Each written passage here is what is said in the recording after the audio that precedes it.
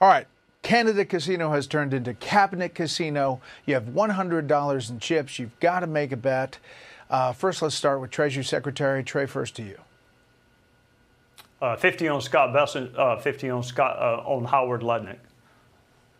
So you understand the whole theory of betting, right? Like the one.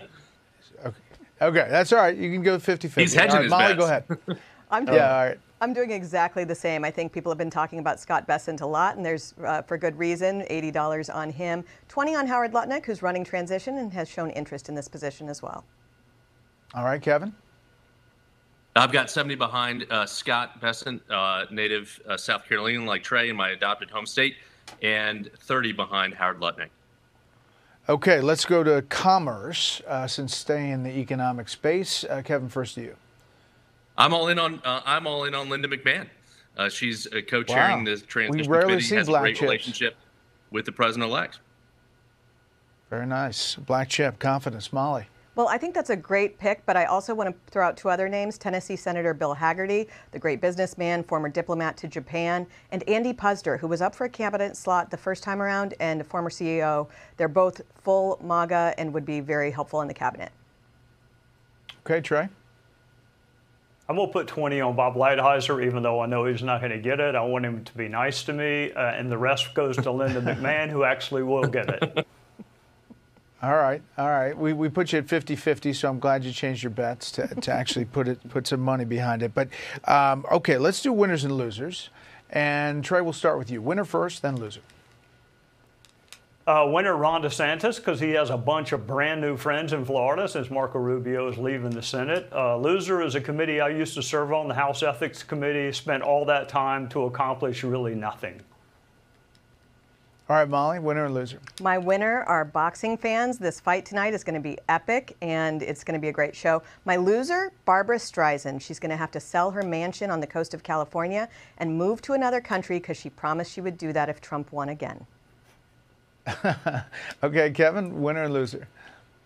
Brett, my winners are 4 governors of West Virginia that are going to take office over the course of 10 days in that state in January. It's kind of a bizarre situation, but they all get to be called governor for the rest of their life. Now, and there's the timeline there. That's right. My loser, sticking with the wild and wonderful state, is Baby Dog, who got denied floor entry, Jim Justice's dog, on the floor of the Senate there, despite being a very good boy. All right, let me ask this. Back to our cabinet casino. If you have $100 in chips, this isn't audible, what percentage of those chips are you putting down that at least one of these cabinet nominees does not make it through? Trey. Can I get more than 100? Everything I have. I talk to senators all the time. One of them is not going to get through. Because you're confident that the head count is not there. The head count is not even 50-50 on one of them. One of them can't even get half the Republican senators.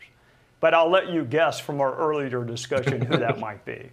I sense where that's going with you. Okay, Molly, what about you? Well, I don't think I can remember an administration that got all of its cabinet picks through, so I will also put all $100 on not everyone getting through. But I think there might be surprises about who gets through and who doesn't. Yeah, I agree. It's going to be fascinating to watch the hearings, which will start, as Senator Thune said, right after the new Congress gets sworn in. All right, Kevin, you're with the group here? You've got bipartisan agreement across all 3 of us here that $100, that at least one of them isn't going to make it. And I suspect some will drop out before January 20th. Okay, that's a different bet. You've got a side table bet going on that one. All right, panel, thanks so much. Make it a great weekend.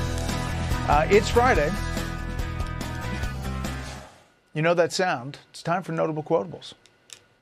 We are in the presence of a really mythical character. Former President, thank you, Donald, congratulations. President Biden and Vice President Harris had a private lunch. How awkward was that? Why would it be awkward? Do you believe federal government is knowingly concealing evidence about UAPs from the public? Yes, sir. 100% yes. Yes. This is disaster relief. We need to launch a full investigation, get people under oath. We're going to protect undocumented individuals. Either help me or get the hell out of the way, but you're not going to stop me. Matt Gaetz for Attorney General.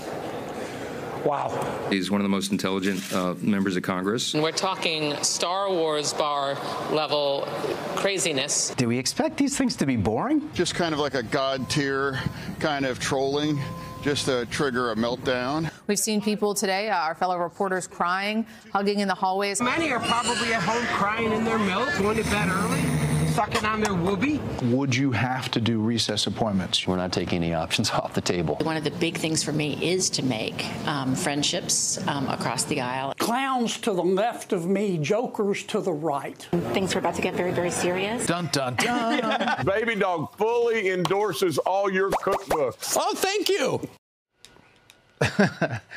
1 week.